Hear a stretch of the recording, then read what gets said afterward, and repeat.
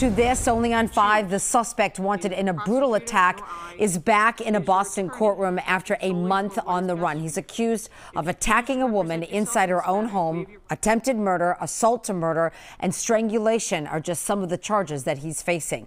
Thanks for being with us, everybody. Maria Stefanos. And I'm Ed Harding. 5 Investigates has learned that the suspect has a long history with police. Our Karen Anderson is here in the newsroom with new details live for us right now. Karen? Ed and Maria, this was a horrifying daytime attack. The victim, a young woman at home on her day off. And police say the suspect, Washington Pearson, broke in and terrorized her. And we're learning he'd just been released from prison in July. In fact, he spent most of his adult life behind bars.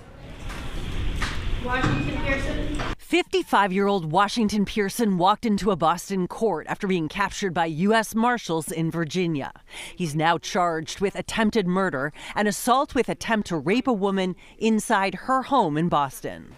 Investigators say on October 24th, Pearson broke into the victim's apartment along the Arbor Way in Jamaica Plain with a screwdriver.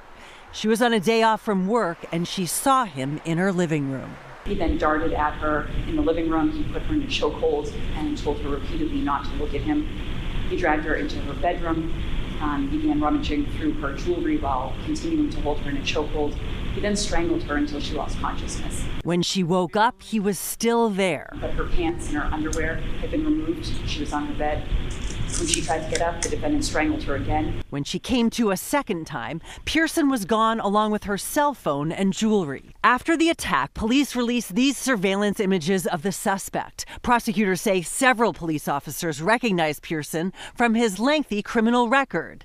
They say Pearson spent a majority of his adult life in prison, with 197 entries on his criminal record going back to 1987. 4 different women have taken out restraining orders against him.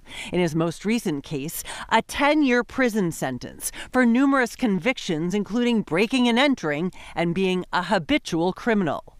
He was released in July of this year, ordered to live in a residential reentry program, which was near the victim's home. Good afternoon, Your Honor. Good afternoon, sir. Pearson requested to represent himself, claiming he was improperly extradited and arguing prosecutors' request for $250,000 bail was too high. Technically, give me a prison sentence prior to me even receiving any sentence from this particular allegations.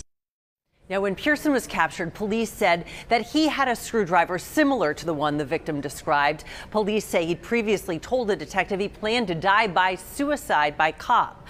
A not guilty plea was entered for Pearson. He's being held on $250,000 bail. In the newsroom, Karen Anderson, 5 Investigates.